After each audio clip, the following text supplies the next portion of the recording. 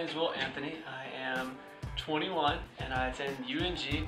So I chose UNG straight out of high school because I wanted to go to a college that was local in the area. A lot of my friends were coming here, so it was one of those things you want to go with your friends and have fun.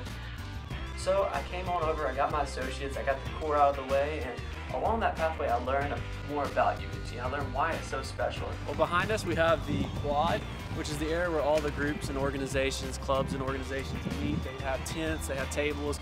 All the students can come by during the first week of school. It's called WOW, Week of Welcome, and they all can come by and see what the clubs and organizations are about, check them out, see if they're interested. And a lot of times there's free food, hot dogs, hamburgers.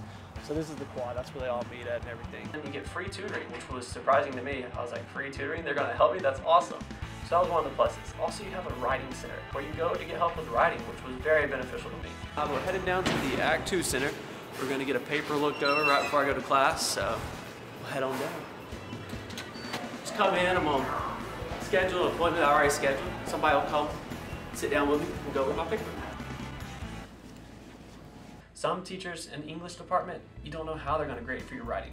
But these people in the writing center do know how, and they look at your papers, and no matter if it's in English or if it's in PE, whatever you might be writing that paper for, they look over it, they go by with you step by step, and they look over it and help you with that. So that was one of the foundations that helped me. Alright, so we just finished in the Act Center number 2 in the writing lab. Got all the help. These people are so friendly here. They help you out. So now, ready to go to class? Turn this paper in, get an A.